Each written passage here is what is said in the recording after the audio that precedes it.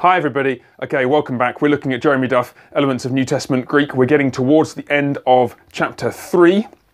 And today I want to pick up a question that somebody's asked, which is not explicitly mentioned in chapter 3, but is an interesting question because it's the kind of question that people start to ask at this point in a course of Greek study, and it would be helpful perhaps for all of you to have a chance to just think through this issue. And it concerns the issue of word order in Greek sentences. Put most simply, the question is, does word order matter in Greek sentences?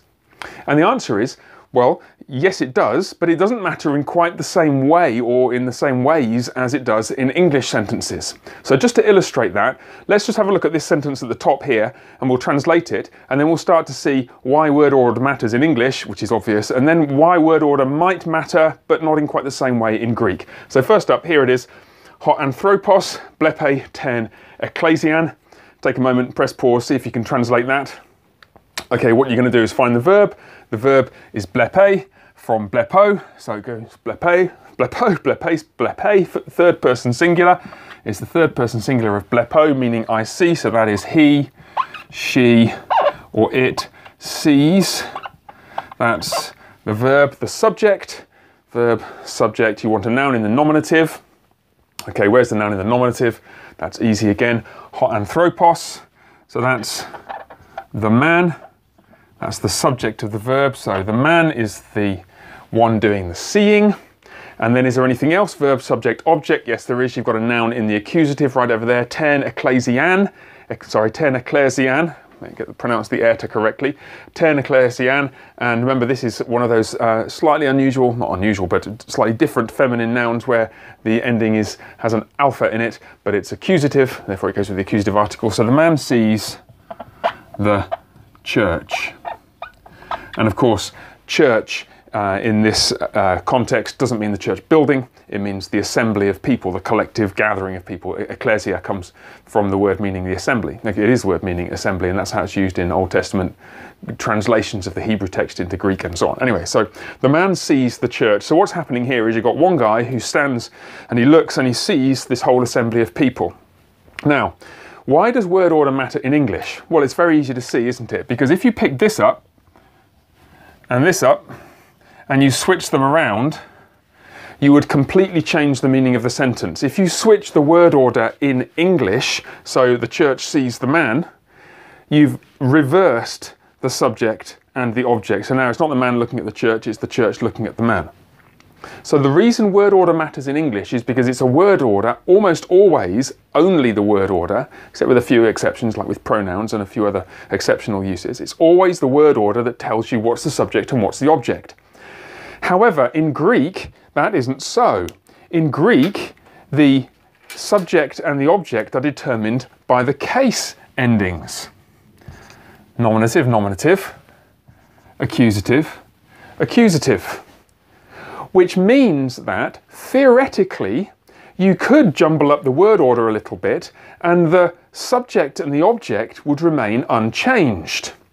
So, for example, you could write the sentence out like this, where you've got ho anthropos from here, you've got ten ekklesian from here, and you've got blepe from here, and you've switched them around. The man, the church he sees.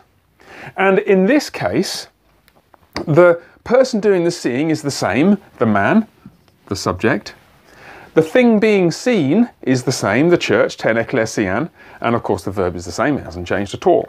So the question then arises, well, what difference would it make then? Does it make any difference at all to the meaning at any level if you do jumble the word order around in Greek? And the answer is, well, yes it does sometimes. And it's subtle, and it's complex, and it's intriguing, and it's one of the reasons why you're learning Greek. So I want to say a couple of things. I'll show you the kind of way it might make a difference in a moment, but I don't want you to worry about it. This is just a glimpse of where you're heading and why it's so valuable for you to be getting the basics of this language down at this stage so that you can then explore in more detail in the future. Let me show you what's going on here. Here what we've done is we've taken ten ekklesian and we've put it at the front of the sentence. And then we've got ho anthropos, we've put it second, and blepe is there at the end again. So what this sentence says, if you're reading it out literally, it's the church the man sees. The church the man sees. And again, notice the subject is the same, anthropos, ho anthropos. The object is the same, te eklesian. You've got the same person doing the same thing to the same object. But what's intriguing is that in this instance, it's possible that this word order would reflect a slightly different emphasis than either of the other two. Now, it's not really possible to generalize about what this emphasis would imply, but possibly in a sentence like this, it might indicate some kind of surprise that it's the church that the man saw. You might say in general terms that this is placed in an emphatic position at the front of the sentence. I don't want you to run away with that idea because it's an example of a situation where a little knowledge can be a dangerous thing. But it's possible that this sentence might be read with an emphasis a bit more like this. Rather than the man sees the church, it's the church that the man sees. That's not how you translate it, but that's the feel of the sentence. The meaning is that there's some level of surprise, perhaps, or something unexpected about the fact that it's the church that he's looking at.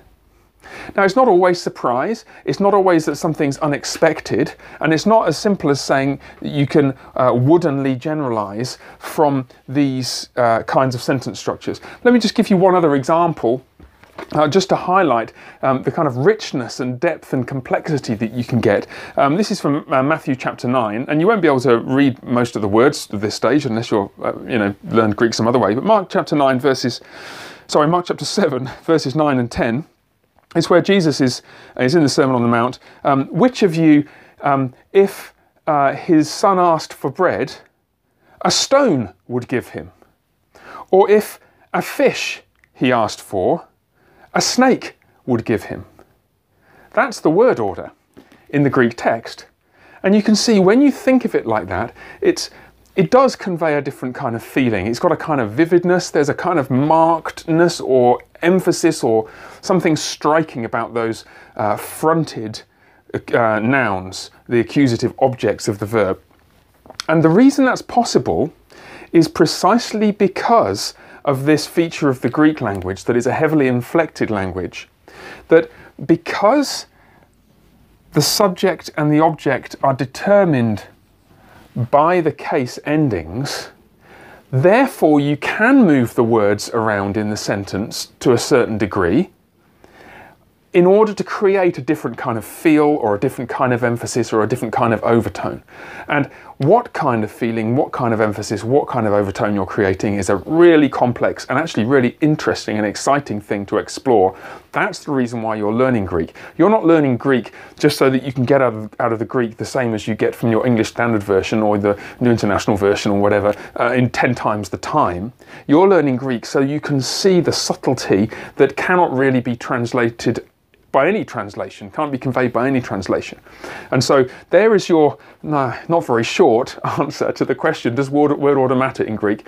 It doesn't matter for establishing subject and object and other functional elements in what the words are doing in the sentence, but it does therefore have the potential to affect the tone or the emphasis or the stress that's being placed on different elements in the sentence.